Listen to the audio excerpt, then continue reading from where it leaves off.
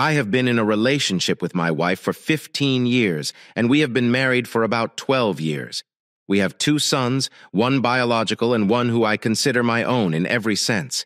My wife and I met at a cookout hosted by some mutual friends. She had come with my friend's wife. They had collaborated at the time.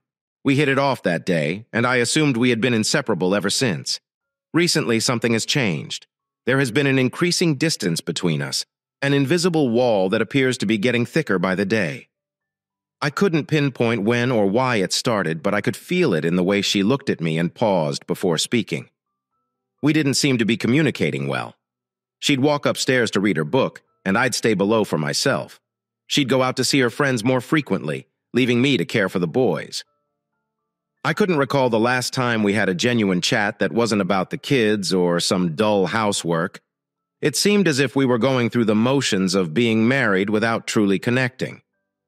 A few weeks ago, I dropped my wife off at her last appointment while I went for a quick runaround. When I got back, I realized she had left her phone in the car. I knew she'd be back in at least 20 minutes later. A notification flashed up. It was my stepson, even if I have no idea how to utilize Snapchat. I felt it would be hilarious to send him a note from me rather than his mother. After sending, I sent him a funny picture back. I stumbled into my wife's conversation section. At first, it appeared to be nothing. I want to put down the phone. But then I saw a name I have always despised. I will call him Louis. At first, I hesitated. I never wanted to be the type of person that intrudes on someone's privacy by peeking at their phone. I never expected to be that person when it came to my wife. But then again, I never expected to be where I am now. Curiosity got the best of me, and what I saw stunned me to the core. She'd kept intimate images of them together. There were naked images of both him and her. There were videos. They had saved chats concerning improper behavior. Without going into detail, let's just say it included oral sex, despite the evident betrayal. I couldn't stop reading, but the scattered dates and scarce facts from the past made it tough to piece together the entire plot. But my curiosity prompted me to keep using Snapchat. Certain pieces would automatically disappear. This brought an additional layer of complication to the problem. What actually happened? I needed to know. It was eating me up inside. According to my observations, things began to happen a few times in recent months, including on my birthday while I slept upstairs. She had prepared a surprise party for me because it marked an important milestone. I ended up getting too drunk and heading upstairs to sleep while the rest of the visitors remained downstairs. I suppose you had invited him over. She knew I wouldn't wake up because I was so inebriated when the last visitors left. He dipped in, and the way she spoke about me was particularly terrible. It was rarely positive and frequently only partially accurate. However, some assertions are clearly untrue or deceptive. I'm not sure why it was kept, but she told him I was a bad lover who was no longer interested in her, which is completely false. I want to think I still had my energy and stamina. We were intimate around 2 or 3 times per week on average. Even though she had been acting strangely towards me for a time, it all made sense now. I think, looking back, I've spent the most of my time pleasing her. Nothing wrong with that. I enjoy making my wife happy, but sometimes it's wonderful to receive something in return. And now that I think about it, that hasn't happened in a long time. Then I read that she is horrified by me and hates me touching her. So the salon door opens and she speaks out, smiles, and waves me in. Was I able to afford to pay for that for her? I was stunned, dumbfounded. I didn't smile back, but I recall making care to close the discussion she was having with Louis, so it didn't appear like I was snooping around. I returned the phone to its original location before proceeding into the salon. The kicker was that the last lady told me that my wife had said how wonderful a husband I was and how she wished she had a husband like mine who treated her so well. I had to smile and giggle. What could she have been telling me, this lady, when I was reading something really earth-shattering minutes ago? I couldn't contain myself any longer until we arrived at our car. I unloaded all the details to her, making sure she understood not to touch her phone until we could talk about it. We screamed and yelled as we drove home. When we arrived, I immediately started looking into the problem. She hesitated, but eventually handed me her unlocked phone. It was a difficult talk from then on out. We argued again, with her denying and then admitting until she finally gave in. She said that she had felt abandoned and unwanted, but that this was not a justification to cheat. It was a confession that left me feeling hurt, deceived, and puzzled. I couldn't comprehend how things had gotten so out of control. Then I wondered if I had been so preoccupied with my own ambitions that I had overlooked hers. Had I unintentionally pushed her toward Lewis's arms? I had questioned her about Lewis in an attempt to determine the depth of their relationship. My wife reacted by stating that they had been chatting and emailing nudes for months, but had never slept together. She insisted that it had always been a sexting connection and nothing else. I informed her that based on the communications she had exchanged with Lewis, it was difficult to believe. On my birthday, she disclosed to her infidelity with Lewis in her own home. She claimed that they had intercourse in the basement's spare bedroom. And then there was a time when she claimed to have gone on a hike with a girlfriend, just to meet up with him instead. And they had sex off the route, in the middle of the bush. My heart dropped to my feet as she confessed. I tried to keep calm, but my rage and pain poured over. I had always been there for her, supporting her family and devoting my personal time to her and our lads. How could she have done this to me? How could you toss away everything we'd created together? Things get better. I needed to know everything. As we progressed through the chat, I continued to probe and ask any questions that came to mind. She wasn't crying. More and more was discovered. Now this leads me to Lewis. Before we met, she was seeing Lewis. I never liked this man. She would bring him up from time to time, and common friends would do the same, and I despised it. She would make passing remarks about him from time to time. Looking back, I should have known, but hindsight is always 20/20.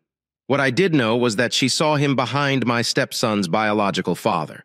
Apparently, when she became pregnant, she had no idea who my stepson's real father was, which is why the biological father fled and abandoned her.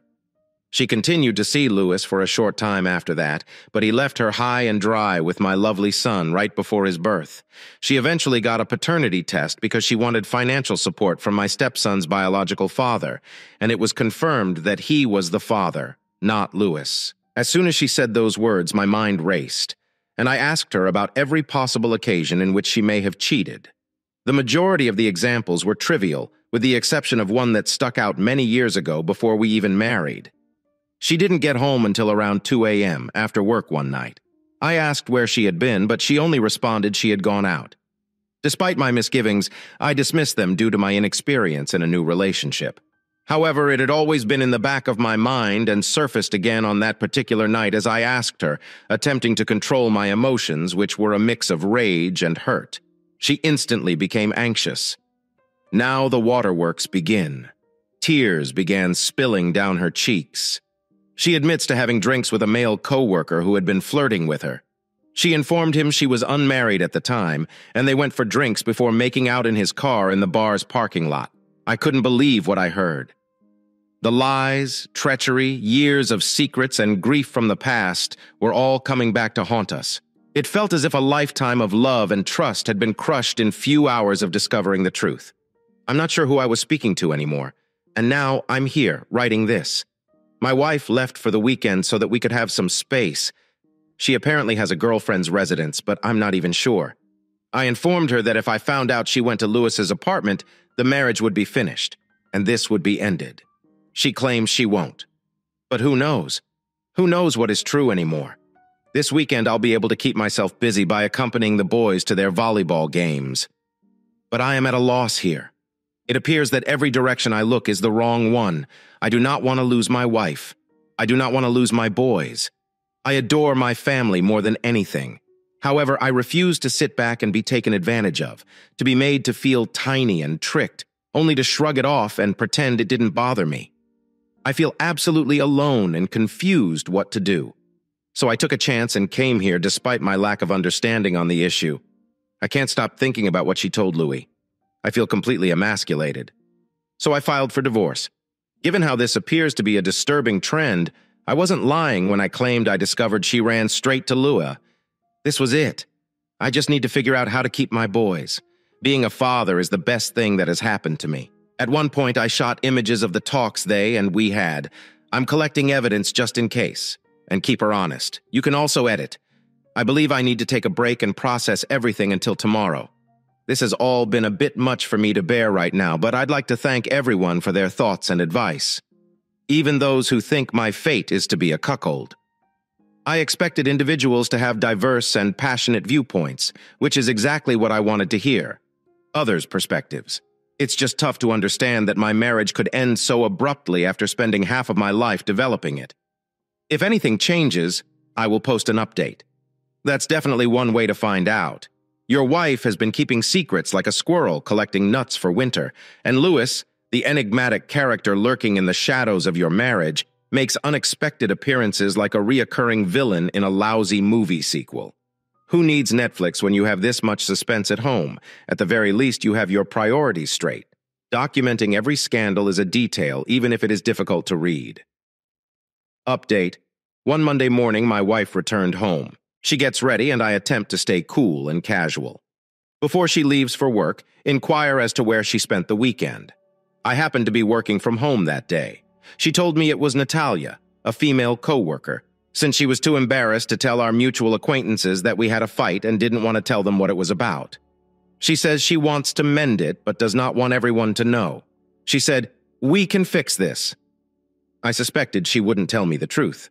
There were a couple ladies she was close to at work. One of them has become a dear friend of mine as well, and I never imagined she'd go there to air our dirty laundry. She has mentioned the other several times. I know she's a genuine person since we've gone on a few double dates with whoever she's now seeing. She cannot keep a boyfriend. She is continually dating someone new, and every time my wife says she's going out for drinks with the girls, she shows up, so I know she's a fantastic fun, but also a horrible influence.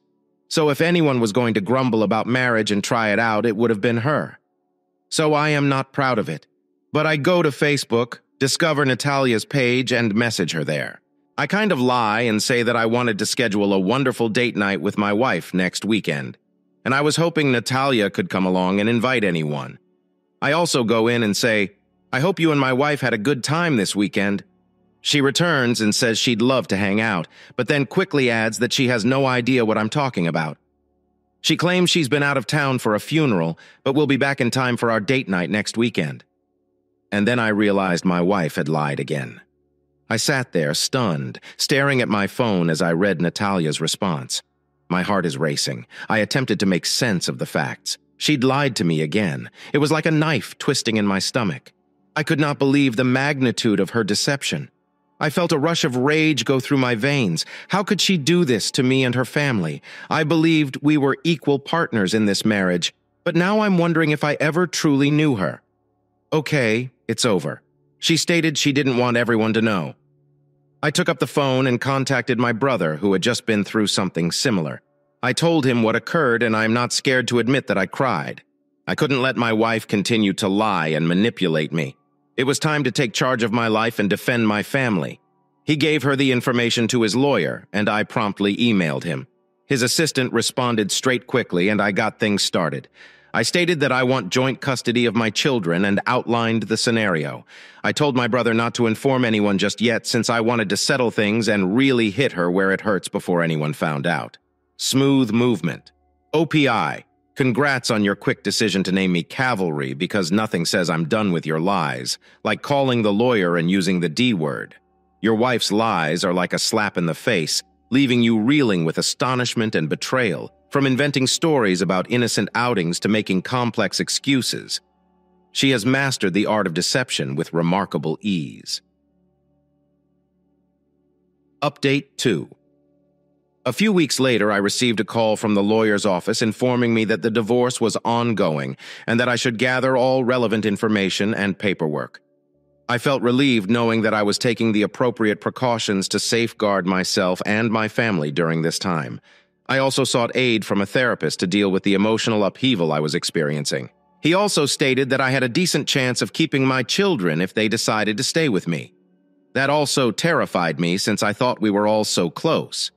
I don't want my kids to have to pick between their mother and father. This is all meant to be very private. I wanted to make sure I had everything covered before handing her the paperwork since I was unsure how she would react. So I was essentially waiting for the appropriate opportunity. Some of you may believe I was dragging it out, but I wasn't. There was a method to this madness. Yes. Throughout everything, I continued to act as if I wanted to make things right with my wife. I couldn't give her any indication that I wanted to terminate things, so I played along. I attempted to play house to the best of my ability, but there was a sticky situation that occurred while trying to keep things secret. Things, in fact, did not remain secret. My brother, of course, informed both his wife and his wife. Then I kind of spilled the beans to everyone. I wasn't really upset about it, but it eventually got back to my sons because their relatives told them what their mother had done. My son sat me down one day while their mother was away and told me that they knew what was going on with me and my family. They claimed they had my back and that no matter what, they did not want to live with her. I promised them I'd do everything I could to make that happen. Later that day, I decided to deliver my soon-to-be ex the divorce papers, and I presented them to her. She was in astonishment. She couldn't believe I'd taken such severe action and urged me to reconsider. But I stood steadfast in my decision. I made it plain that I wanted to do the best for our children, and so I was prepared to battle for their best interests in the following weeks. The legal process started. We met with our separate lawyers, and the negotiations began. Every day, I felt the weight of the divorce loom over me like a dark cloud, but I felt I needed to be strong for my children. During this time, the boys stayed with me while my soon-to-be ex moved out. You guessed it, she went to reside with Louis. Yikes. Your well-prepared plan begins to disintegrate as quickly as a cheap sweater in the washer. Thanks so much. Loose-lipped relatives have turned a clandestine mission into family gossip. Best. And don't forget the emotional shock your sons delivered when they swore their loyalty to Team Dad. Their proclamation that they do not want to live with their mother and that they have your back is quite heartfelt. It reflects the bond you've formed with them. Update 3. The boys are with me full-time, which is now legal in court. My ex receives them every other weekend, but only if she moved out of Louisa's place and into her own apartment, which she did. She stayed with Louis for a while longer. She had also abandoned her job, which she had been with for almost 10 years, since he stated he had a chance for her to work from home on his business or something similar. However, he was ultimately arrested for tax evasion. I don't know the specifics. Anyway, I'll try to keep it as simple as possible. She is unemployed and is currently looking for work. She's asked me for money several times to pay her rent, but I've flatly refused. I believe she is now considering moving back into our family home with her mother and father. She has nowhere else to go. Everyone isn't particularly impressed with her right now. The lads don't want anything to do with her. The divorce proceedings were difficult, and I will not sugarcoat them. Every day was an emotional roller coaster, and I felt as if a big weight was on my chest. My ex tried to bring me down, and there were times when I believed I'd never see the light at the end of the tunnel. But I kept going, not just for myself, but for my sons. They needed a stable atmosphere, and I knew I had to give it for them. Here is the next story.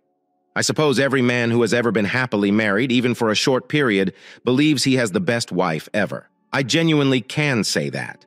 However, for 50 years, Wendy and I were blissfully married, and certainly, she was the ideal wife a guy could ever have. I say it was because she is no longer alive.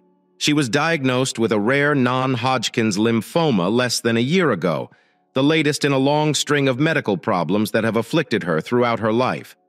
They discovered pockets of illness throughout her belly, particularly around her big intestine, and the doctor told she'd require surgery to go through the rest of her chemotherapy.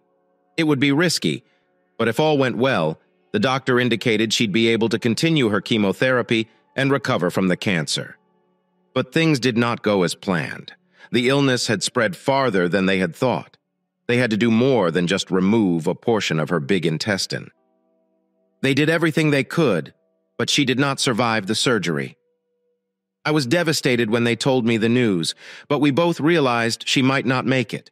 We also knew she wouldn't survive without surgery, so we decided to give it a shot. I'd just got home from the funeral. A sad affair, but highly attended because everyone who knew her adored her. I sat in my recliner, pulled out our photo album, and reflected on our time together. It may seem unusual, but I met Wendy before meeting my first wife, Marcy.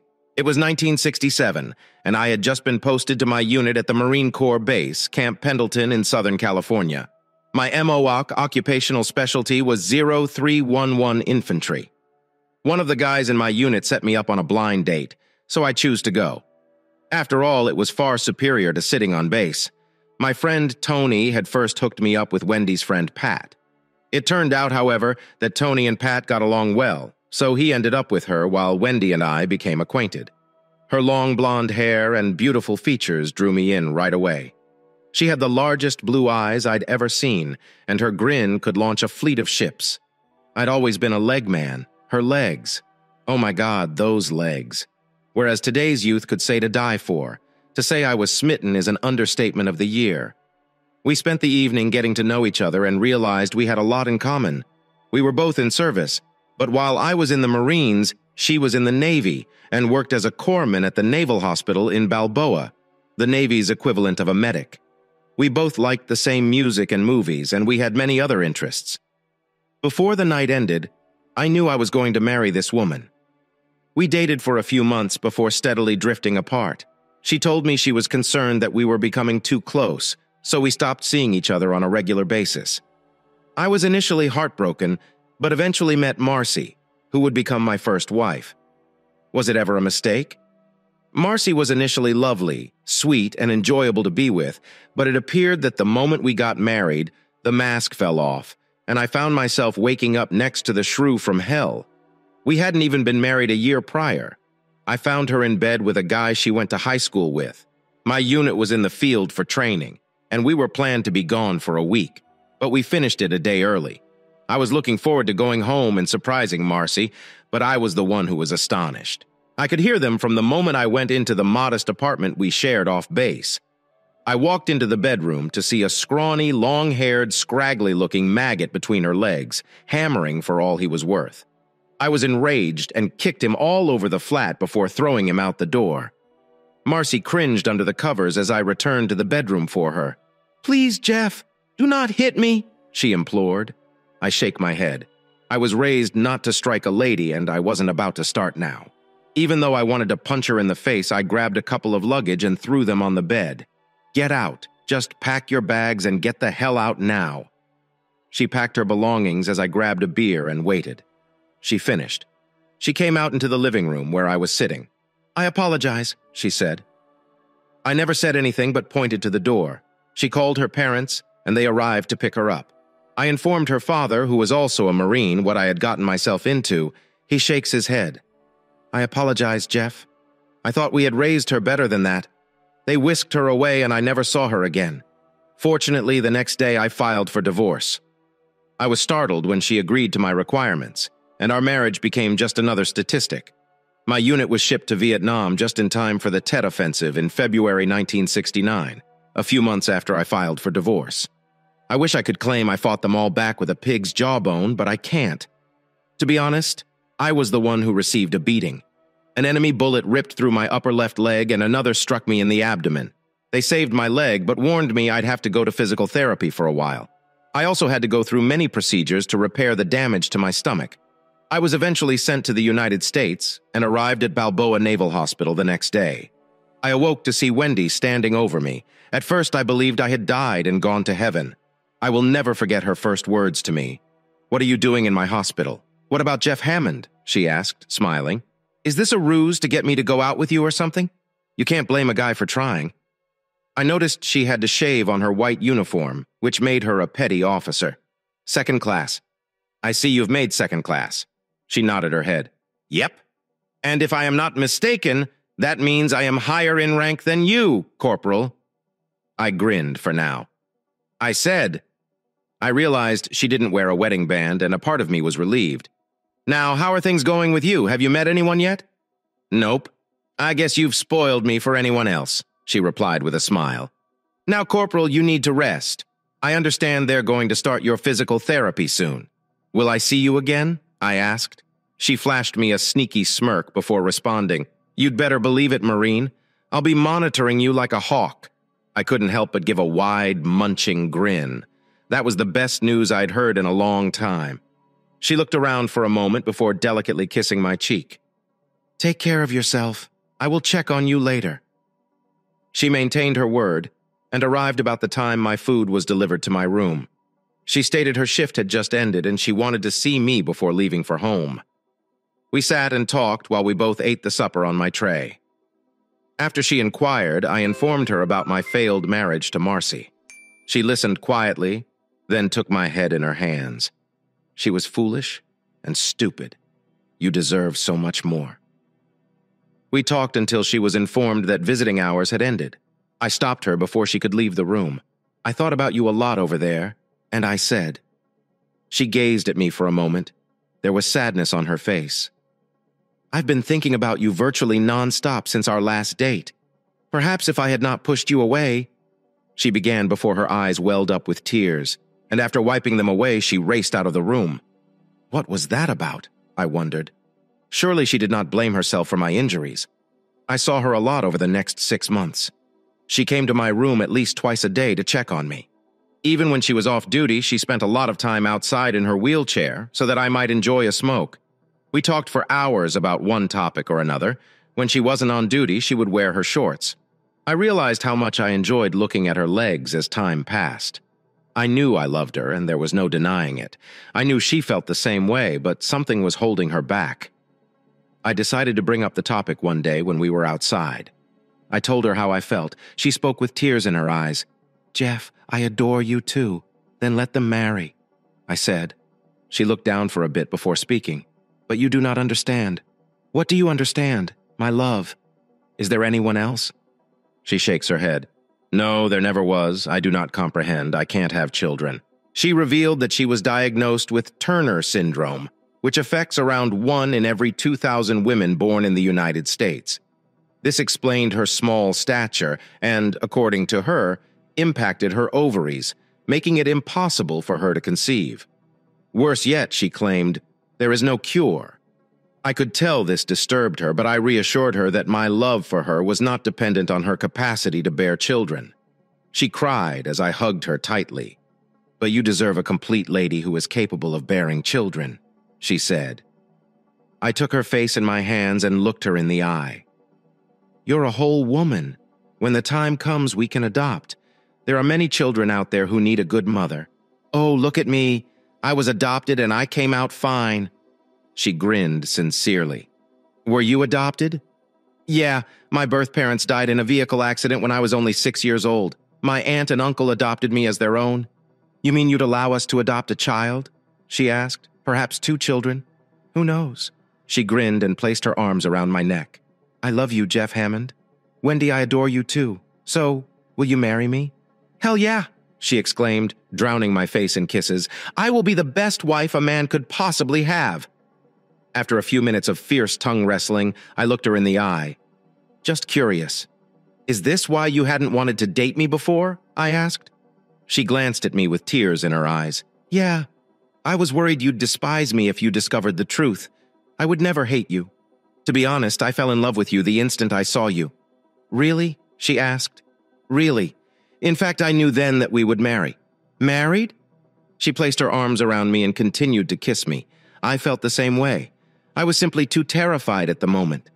By the way, you should know that I am still a virgin. That startled me. I assumed that a woman as attractive as she was would have guys pounding on her door. Excuse me, it should have been Hatch. She was Navy after all.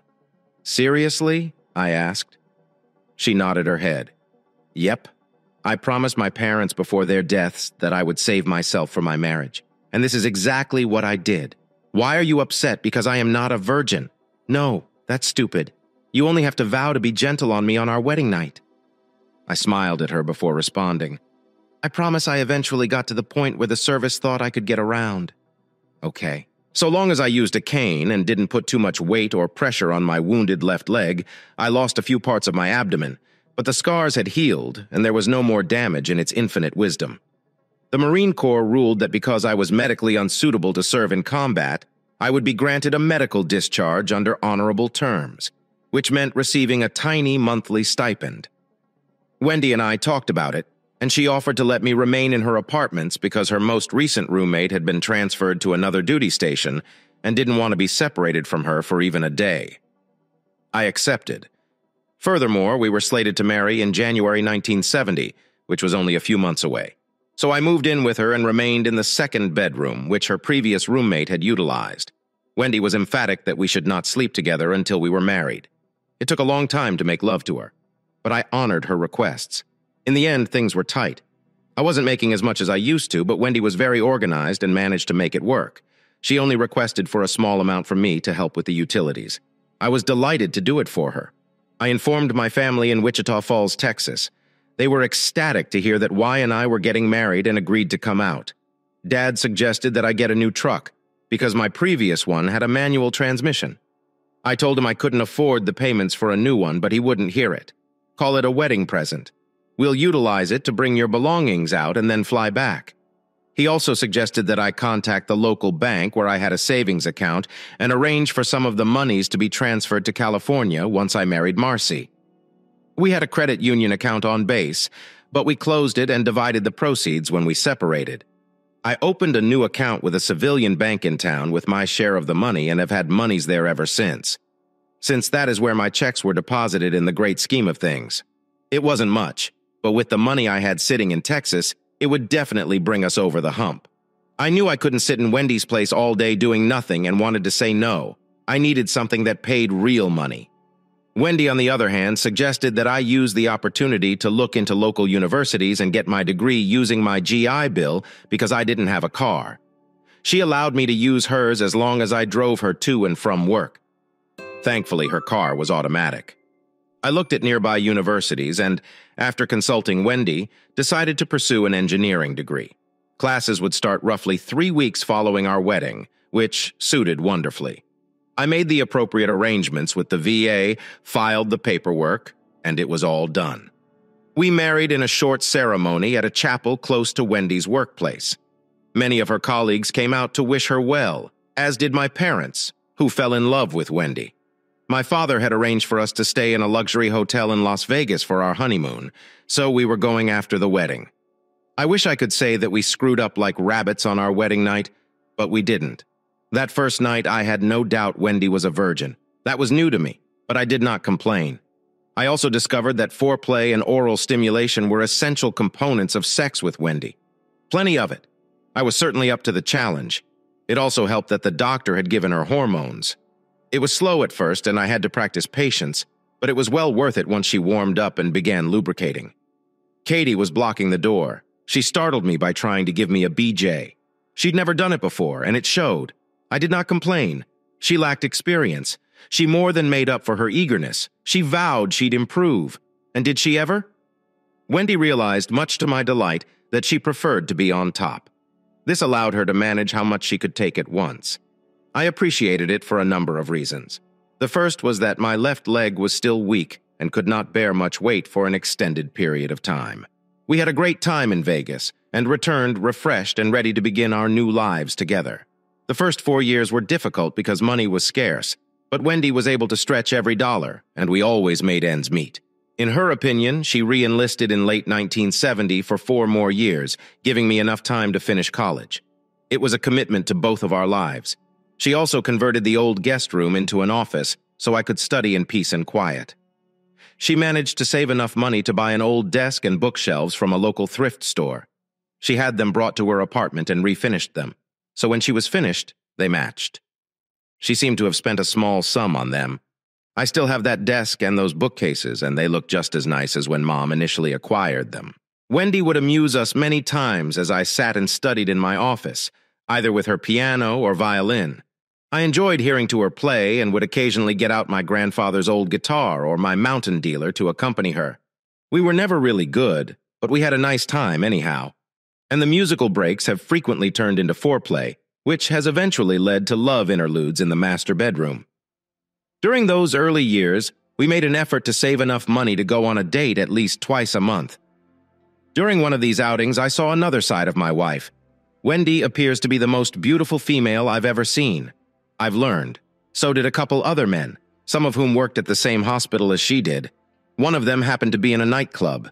Wendy and I occasionally visit with my leg in the condition it was in. I could not dance for very long at a time. Even then, I could only do slow dances. Forget about hopping around. It was just not going to happen.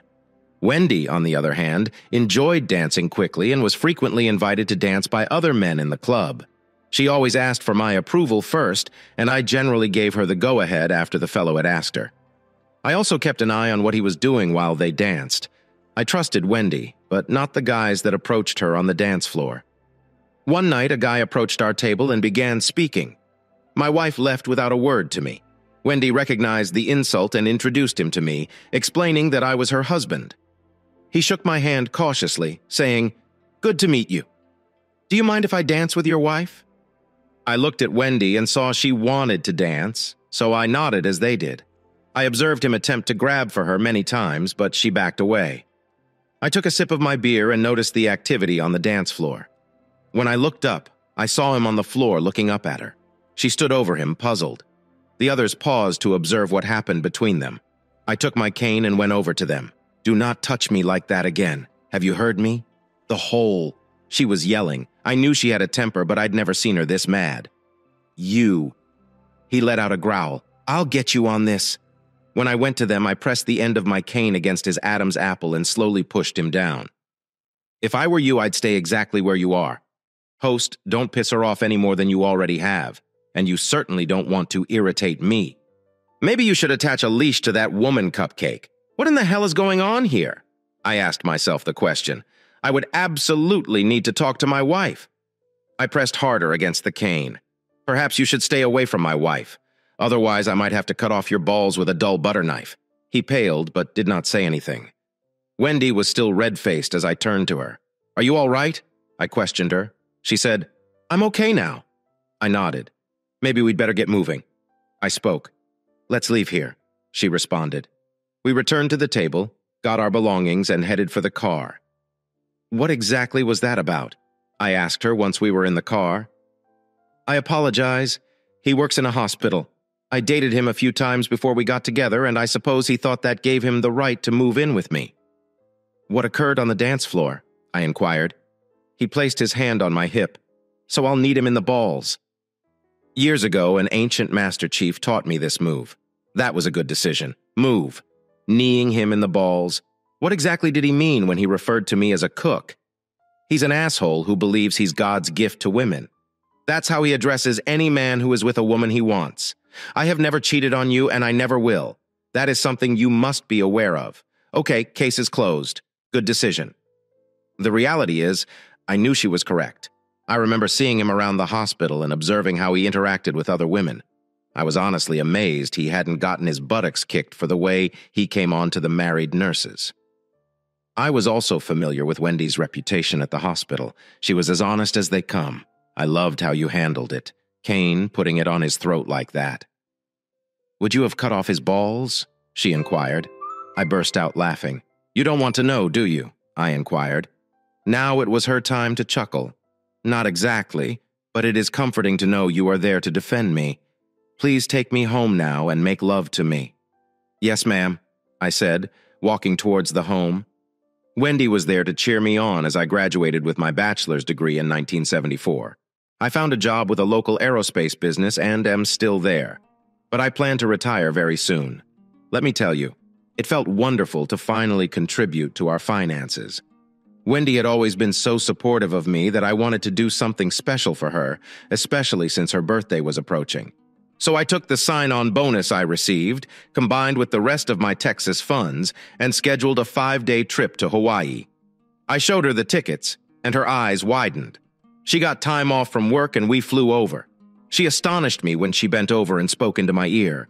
"When we arrive at the hotel, I am going to blow your mind." She was true to her word. She wasted no time removing her clothing.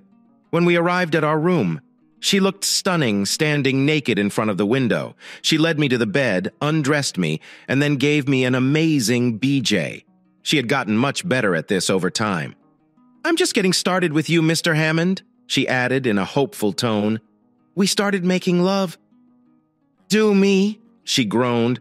"My husband, keep doing me. Do not ever quit. Who was I to dispute with? This feels wonderful," she murmured in my ear. I couldn't recall her ever being so happy, and I was determined to enjoy it as long as possible. This went on for what seemed like eternity after we were both exhausted. She rolled off of me and onto the bed. "Who is this woman, and what did she do to my wife?" I asked myself the question. Who really cares? I thought about answering my own question. What exactly happened? After a while, I started to enjoy the little performance she was putting on. She chuckled like a wicked girl and gave me a mischievous smile. Except for dinner. We stayed naked and made love for the majority of the night before falling asleep in each other's arms early in the morning. We had a great time the remainder of the week, even making love in broad daylight on a remote beach. All good things must come to an end, even this vacation. We flew home, relaxed and energized. We regretted leaving for Hawaii, but vowed ourselves we'd do it again someday. Wendy chose to join the Naval Reserves after her enlistment expired later that year. She had been promoted to Petty Officer First Class by that point, and she didn't want her 8 years to be wasted. She was given a job at Scripps Memorial Hospital and accepted it 6 months later. We decided it was time to buy a house, so we located one that we both liked, a 2-story, 4-bedroom home with everything we desired. The stairs were a bit of a challenge for me, but since Wendy adored the area, I figured it was a little inconvenience. It was around 6 months later. We began talking about adopting a child. We contacted various agencies who explained the procedure and showed us images of youngsters awaiting adoption. It was quite painful to see these children waiting for someone to take them in. We instantly fell in love with Michael and Michelle, 8-month-old twins who are now in a foster family with several other children. We began the process, went through all of the hoops, and became the proud parents of Michael and Michelle, 2 gorgeous children who grabbed our hearts from the moment we met them. Wendy was initially terrified, but she quickly adjusted to her new role as mother. I, for one, was relieved to be done with the tube. I had 2 beautiful children and a happy wife. Was there anything not to feel joyful about? Sure.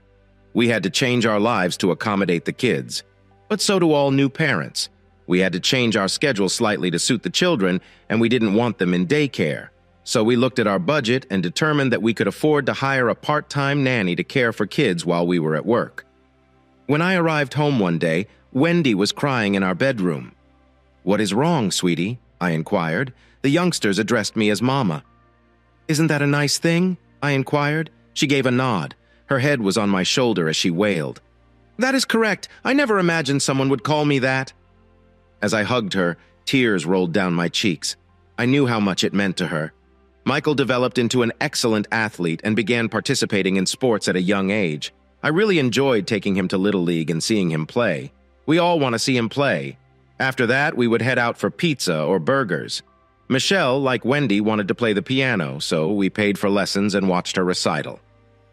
I enjoyed listening to the 2 of them perform duets on Wendy's piano, which was prominently displayed in the living room.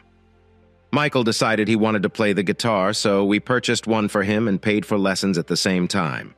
When Dad decided I needed to widen my musical horizons and gave me a wonderful Gibson banjo, knowing how much I liked bluegrass, I began taking lessons and enjoyed playing the instrument. Within a year or 2, I discovered I could play a halfway decent melody on it. We'd already created an informal family band and were frequently jamming in the living room. I'll never forget the time Michael and I played dueling banjos at a neighborhood picnic. Everyone was pounding their feet and clapping toward the end of the game when we finished.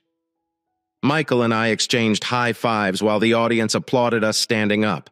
What I didn't realize was that Wendy had captured everything on tape. Life continued on, with all of its ups and downs. Things were going well for us overall, and we had little problems like any other family. But we always worked through them in 1986. Wendy has thyroid cancer. She reassured me that it was a common and manageable issue, but I remained concerned and wondered if it was related to her Turner syndrome. She went through it fine, as she had promised, but 4 years later she had to take thyroid medicines every day.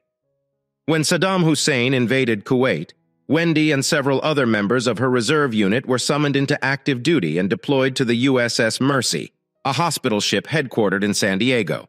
She had just been promoted to Senior Chief Petty Officer after serving in battle. I was understandably concerned for her health. Of course, the kids were afraid as well. But she put our fears at ease by explaining that hers was not a combat job and that attacking a hospital ship was considered a war crime. It was a tearful parting that day in August 1990 when the kids and I drove her to the ship after kissing and hugging her goodbye. She vowed to keep in touch as much as possible. As we saw her sail off to battle, the children and I both shed tears. She kept her pledge and called it at every opportunity.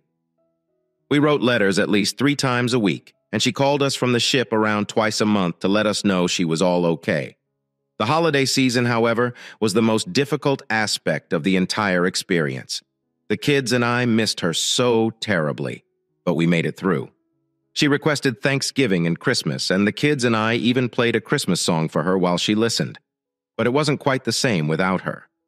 We finally received word in the middle of March 1991 that the ship would be departing the area of operations and returning to Oakland in April. We all jumped with pleasure when we heard the news. When the time came, my kids and I drove to Oakland to fetch her up. We covered her with hugs and kisses when she stepped off the ship, and I could see she was glad to be home. I'm not sure if the kids noticed, but there was something different about her after war. I assumed she was simply tired from her experiences. But after a few weeks, I realized there was something more going on. She appeared exhausted all the time and fought to get through the day. Little tasks exhausted her, and I found her catching her breath several times. I finally persuaded her to see a doctor and took the day off to spend with her. Following her examination, the doctor advised her to consult a cardiologist. After barely 30 seconds of listening to her heart with a stethoscope, he told us she needed surgery straight now. What other doctors had dismissed as a cardiac murmur throughout the years turned out to be considerably more serious. Her aortic valve was not functional and needed to be replaced. They ended up giving her a mechanical valve, which the doctor said would survive longer than her. They also prescribed Coumadin, a medicine that keeps her blood thin. She felt much better after that, but it was unusual to hear her valve click at night when nothing else moved in the house. A few months later, she began to exhibit menopausal symptoms, which we both suspected were caused by the Turner syndrome. Her joints were constantly aching, and she had a series of dramatic mood swings. She might be content and carefree, just for a moment, then start crying for no cause at all. A second later, she would be enraged at the world for seemingly nothing. Of course, her libido and our sex life both faded away. Her doctor tried everything he could for her, but eventually recommended a hysterectomy. She agreed to the procedure and spent 5 days in the hospital. She improved significantly afterwards. However, things were never the same. Our love for each other never faded, but our sexual lives essentially vanished. We tried several times, but the actual penetration was too painful for her, even with creams and loops. We tried to satisfy each other orally, but something was still missing. Life moved on, and the kids graduated from high school in 1993. Michael was accepted to the Naval Academy in Annapolis, while Michelle was accepted to UCLA, with the goal of becoming a doctor one day. Wendy and I said our goodbyes with tears as they went about their lives, and then our life as empty nesters began. We considered selling the property and moving into something smaller, but after seeing the escalating cost of housing, we decided against it. Not only that, but we had many wonderful memories in the home where we lived and reared our children, and we reasoned that one day we would be hosting grandchildren, so we remained where we were and moved on. Wendy learned a few years later that she had earned enough points to retire from the Navy Reserves, so she did it. She stayed with the scripts and submerged herself in her work one night. Wendy turned to me and said the words that no married man wants to hear. "We should talk." "What's the problem?" I inquired. She said, "Before you say anything, please listen to me completely." "Okay," I said, growing nervous. Was she going to ask me for a divorce? I had no notion what was going on in her mind. "Promise me you will not become angry." "Okay," she inquired. I was becoming irritated by this point, but I kept my cool. "Just talk to me, Wendy," I suggested. "What is going on?" "I understand the last few years have been difficult. It has been difficult for both of them. We both do. And I understand it's been a long time since we've been able to do anything in bed. I can't blame you. No, absolutely not. Hello, this is me. It is all my fault." "No, it is not your fault you had to have surgery," I said. "But I can't please you anymore," she added, crying. "And it's not fair for you to go without sex because I can't do it anymore." "What exactly are you suggesting?" I inquired. Perhaps you should meet another woman and have sex with her." She asked, "What do you want, a divorce or something?" "Oh no, I adore you wholeheartedly. I simply want you to be happy. And if having sex with another lady is what is required, I am willing to let you do it." "Would you like me to cheat on you?" I inquired. I was shocked that she would even suggest such a thing, especially after what I went through with Marcy. She shook her head. "No, I don't. It wouldn't be cheating anyway. Not exactly. You'd have my consent and would not be sneaking around on me. Besides, it is just sex." It was now my time to shake my head. "No, dear, I won't do it with or without your permission. I made a promise to you in front of God and witnesses to love, honor, and cherish you in good and terrible times, during sickness and health. Furthermore, I promise to forsake all others until death do us part. I'm not breaking my vows, but I can't please you anymore," she murmured, tears streaming down her cheeks. "It's unfair. You are entitled to be pleased, but I am pleased. I like every minute I spend with you. How can you be content with me?" she inquired, weeping. "I can't possibly make you happy anymore. I'm a failure. I'm scarred and unattractive. I'm not sure how you can endure looking at me." She burst into sobs. I knew her zipper made her feel unattractive, but I never said it. I pulled her close to me and rocked her while she sobbed on my shoulder. "You're not a failure. You're certainly not ugly. You're the most stunning woman I've ever known, and I'll gladly compare scars with you. I never want to hear that again. You've made me the world's happiest man, and you managed to raise 2 great children while working and serving your country.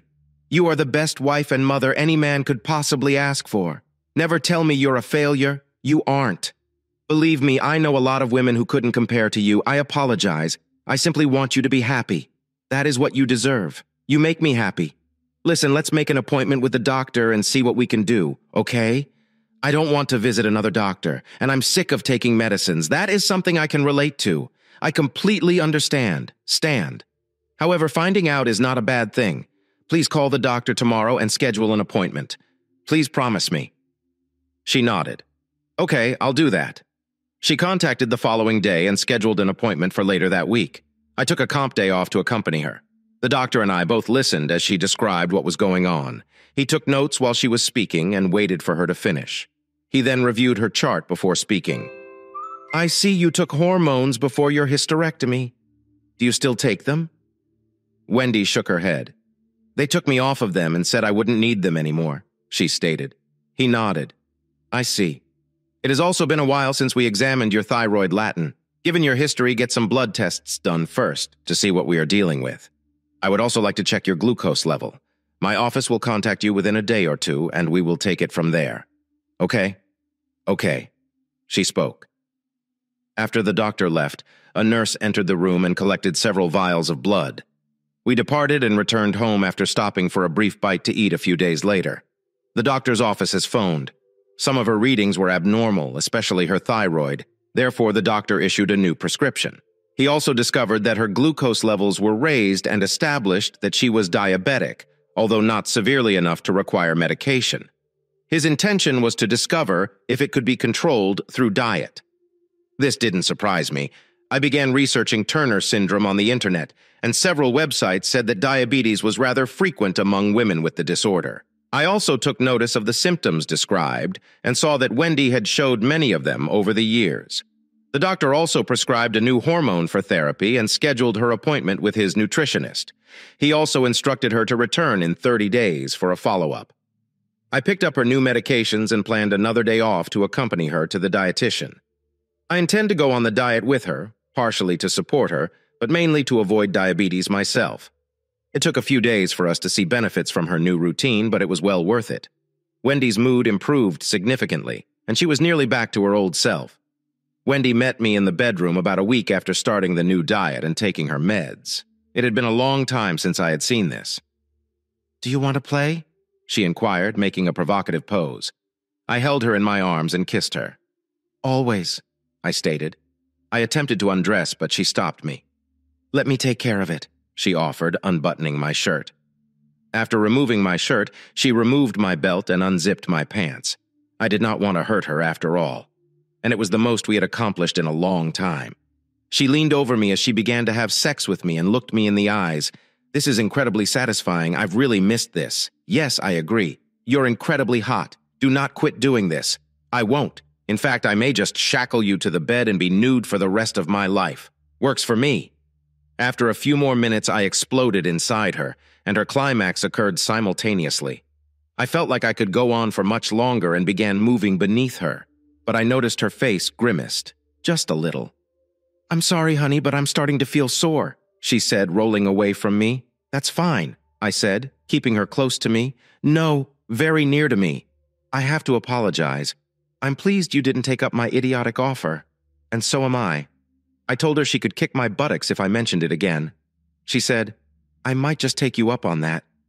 "I love you so much," she added, before kissing me deeply. "I love you more," I said after we kissed. It felt wonderful to have the old Oni back. Our sex life has greatly improved. We weren't as active as we were when we first got married, but it was still incredibly fulfilling. In 1997, Michelle completed her bachelor's degree and prepared for the next step in her studies.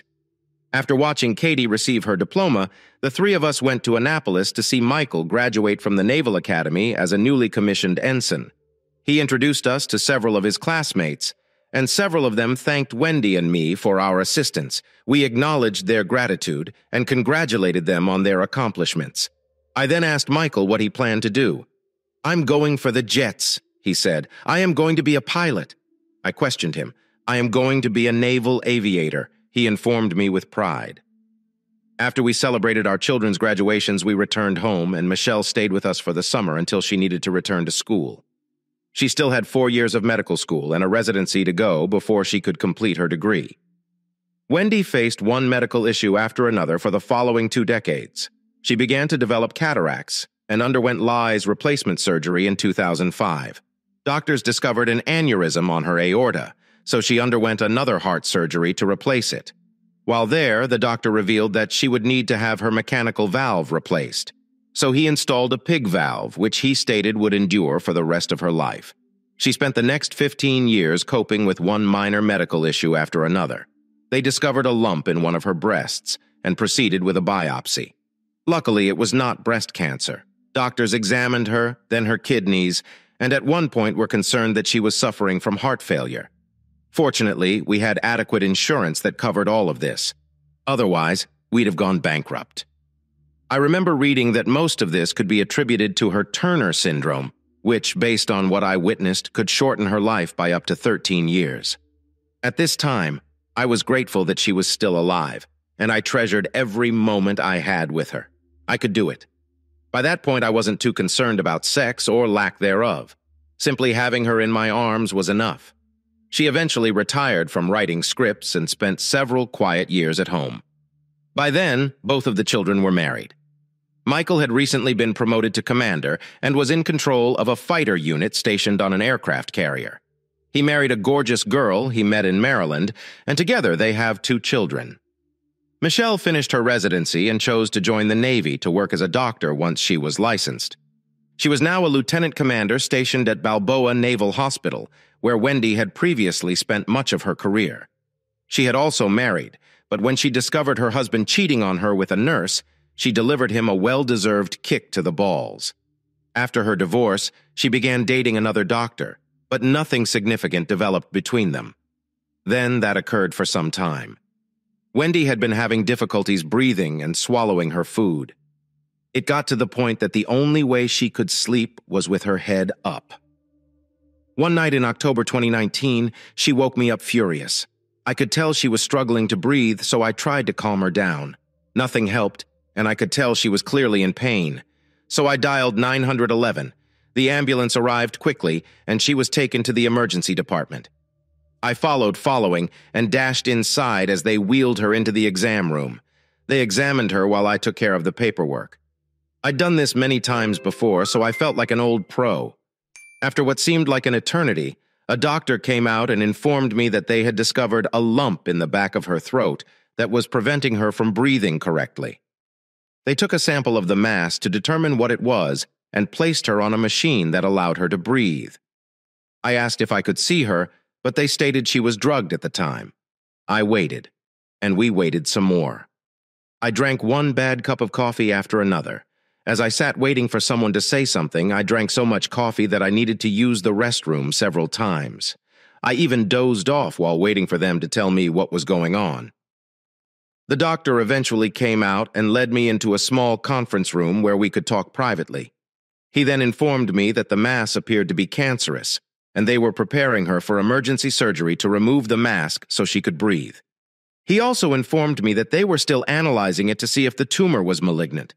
He warned that the surgery might take a long time, so he suggested I go home and give the nurse my cell phone number so I could be notified when they were done.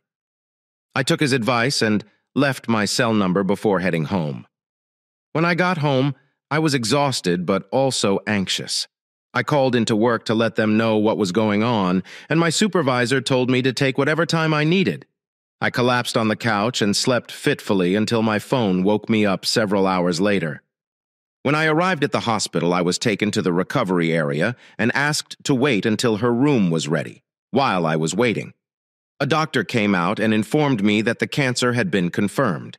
They were confident that chemotherapy could treat the cancer, despite its aggressive nature. I signed all of the paperwork necessary to begin her treatment and went to see her. My heart shattered when I saw her in that hospital bed. She appeared haggard and worn, but maintained a brave demeanor. I cupped her hand in mine and kissed her cheek. "Have you heard from the doctor yet?" I inquired. She nodded. "Will you be okay?" "Yeah," she said weakly. "I'm just concerned about you. I will be fine, dear. I am right here. I'm not going anywhere."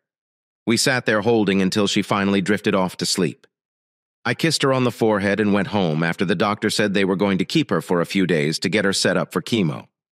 My supervisor understood the situation and told me to take whatever time I needed.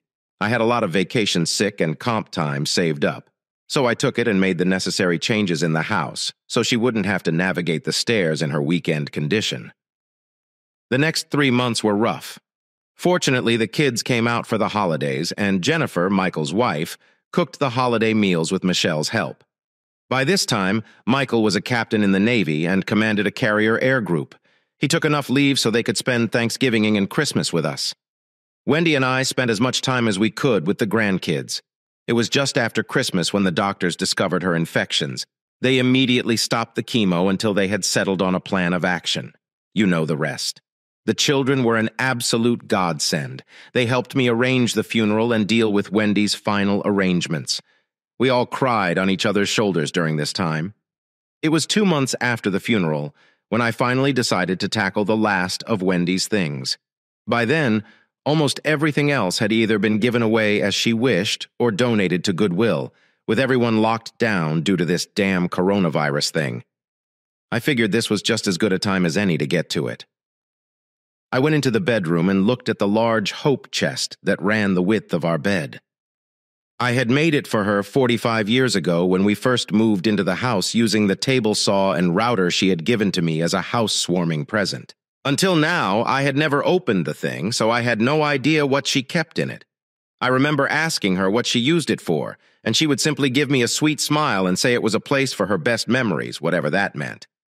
I figured she kept some knickknacks or things that had been handed down to her over the years when I opened the chest. A part of me felt like I was invading her privacy. I looked inside, wondering what I would find. There was an envelope sitting on top addressed to me. I set that aside for a moment and went through what she had placed in the chest. I found several notebooks and opened them up. Wendy had kept every picture the children and grandchildren had ever drawn and had inserted them neatly into sheet protectors. On top of that, she had kept every card letter and note she had ever received from us.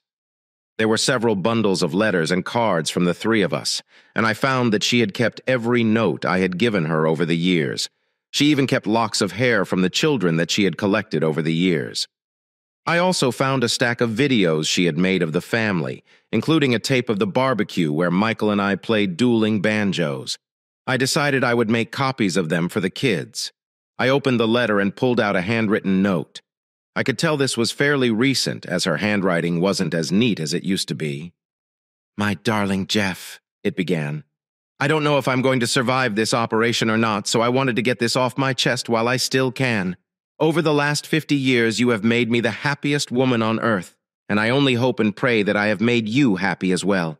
Please don't cry for me. I've made my peace with God, and I'm prepared to meet my Maker with a clear conscience in the 50 years we've been together. You're the only man I've ever been with, and I know you've been faithful as well. I also know that you still have needs, so please find someone who will make you happy in your old age. Just promise that you'll remember me from time to time, okay? I'll be here in heaven waiting for the day when we're reunited forever. Your loving wife, Wendy, the note said. And conclusion. Tears ran down my face as I read that note 3 times, knowing it would be the last note from her I would ever read. I put the note back in the envelope and replaced it in the chest along with her memories. I closed the chest and decided to keep it closed and locked from that time forward. I looked up at the ceiling, wondering if she could see me. "I love you, Wendy," I whispered into the room, "and I always will. You were the best wife ever, and no one could ever replace you." Thank you for taking time to hear today's story. If you enjoyed this article, please like and subscribe if you haven't already. If you have a tale to tell about your or someone else's circumstance, please don't hesitate to contact me. Take care.